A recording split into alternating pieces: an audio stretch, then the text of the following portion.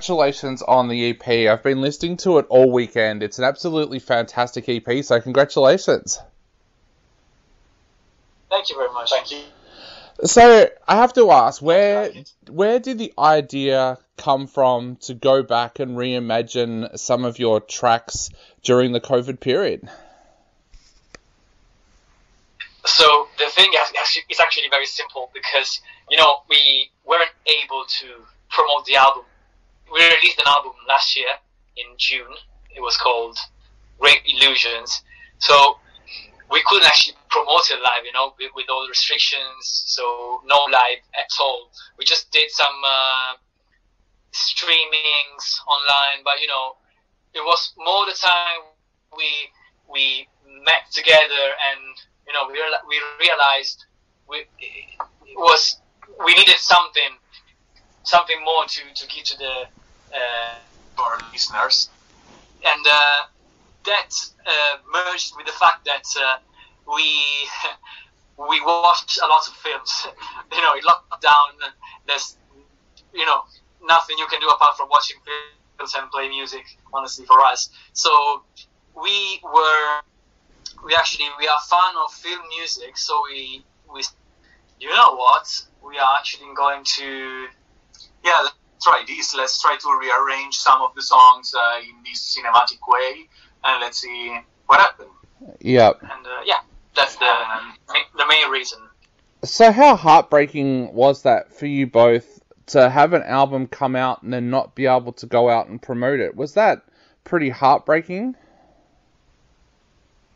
Well, that was very, very painful because I think that during our live sessions, and for me was honestly painful. Well, for the both of us, because we actually, before all the COVID thing, we had some live gigs already planned. His party gig, but when the COVID happened, we thought, okay, maybe this is going to finish in June, but eventually it didn't. So. And all the work, all the effort, for looking for festivals. That vanished. Everything vanished. Yeah, everything was a year of work went to smoke. Yeah. But honestly, we just realized it's what it is. So we decided, it's better. Yeah. That we still doing something. Yep. And what's it like there now? We're kind of in a weird phase at the moment where there's not any COVID out in the community, but the government's still kind of wary about opening everything back up. But it does look like we might have live music in the next couple of months. Where is it at for you there at the moment? Well, here's way worse than there, I think, because we have still a lot of casualties. Yeah, and lots of infections. So I hope that we're gonna reopen everything after the summer. I think. Yeah, at the moment we got very first gig in April that we don't know if we are going to be able to do it. Then we got festivals in May, June, July, August. Yeah. Because they keep on saying that they don't know yet, so they will tell us in the next few months. But it is what it is. Yeah. And if you complain, it doesn't change nothing. So. We'll see. Yeah. It's still like that here as well. Like, it goes from day to day. My wife and I went on a holiday recently to Queensland, and the day before we were due to fly out, we were kind of worried that they were going to close the borders again because there'd been a couple of outbreaks. So it's the same here. It just goes from day to day, really. Yeah. So bringing it back to the EP, how did you pick which songs that you wanted to sit down and reimagine, and then how did you go through that process then to change those songs? Okay, I can speak about one of them, that is Marsex, because we wanted to release a single from the album that was Marsex, and Great Illusions. from Great Illusion, that was Marsex, and because we cannot do another release of the same song on Spotify, so we decided to reimagine the song and to release a video that is going to be out on the 12th or 15th. or 15th of February. Yep. And so this is why we choose Marsex. Perfect Love, it was already something that we were doing live when we can go just with an acoustic set. So we were doing an acoustic version of Perfect Love already, but then we realized we could add some electro beats, something like that. And for The World Is Calling Me, it's something I had in mind for a bit, and it's the reason I told you before is just because I really wanted to. I feel that song really, really tells you the feeling of the lyrics in the cinematic version. I think it's more powerful than the original, even than the original one. Yeah, it got that drama feeling. So, yeah. Yeah. And how difficult was it to put together these tracks with the lockdown? Because I know here a lot of musicians turn to recording at home and things like that. How difficult was it to actually record these tracks and also do a video as well? Well, for the recording, actually, it was pretty simple because I just set up a studio in my house. So, we just did everything at home.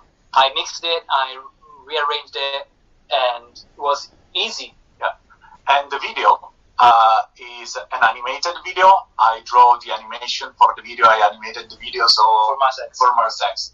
And Perfect Love, it was filmed before. No, it was I think September. Yeah, because the second lockdown. Yeah. Yeah. And yeah. And you worked with producer Paul Reeve. Tell us a little bit about Paul and what you feel he brings to your music. That's a good question. Yeah, well, I think we have to be so grateful to Paul for the help he gave us, because, when we went to the studio, the songs were pretty much defined. They were basically almost like they are now, but especially for the vocals, the vocal lines, the melody and lyrics, now they have what they were missing before. So he helped us a lot reaching the vibe we wanted to give to each song. Yeah, the song Not All the Things, before the lyrics were very different, and Paul, I remember during, I think it was the second session at the studio, he said, guys, I think this lyric really doesn't work on this song. Can you come with something different? And we were struggling on that song to write something that was good. So I remember that night, I just stay awake all night, and I said, okay, I have to sell something that is mine, that is really mine, to let it work. And so I just started to write these things down, and the day after, Paul was very happy about that, and I think without his advice, probably But even, for instance, for the same song, Not All the Things, even the guitar was different. Oh yeah. We were working on that riff with the guitar, and his work was astonishing. I think, yeah. What a producer has to basically is to deliver your creative power into something that can be pleasant and unique and right. And I think this is exactly what he did Yeah, definitely. And Luca's artwork, this artwork that I'm looking at right now looks absolutely amazing. It looks like something I'd like hanging on my wall. Tell us a little bit about what your reaction was when you first saw the artwork for the EP. Okay. I was during first lockdown. I bought this tablet. It's a graphic tablet. So I started because obviously before I used to draw on paper, and so I started to experimenting. I always been a comic fan, and so I said, okay, considering that this is going to be cinematic, so probably if we include in the artwork some comic and reference to Mars X. Yeah. And so I started to make some experiments. And at the end, when I tried these colors from comics from the 50s, 60s, we decided, okay, we like that. So let's make like the artwork of the EP like that, and we can match the video. Yep. And so the Mars video will be on the same genre of the artwork. And of course, the other big talking point about this EP as well is the cover, Hurt by Nine Inch Nails. Nine Inch Nails are a band I absolutely love. So tell us a little bit about why you chose that song and how difficult was it to then do that song but make it sound like a Shape of Water song?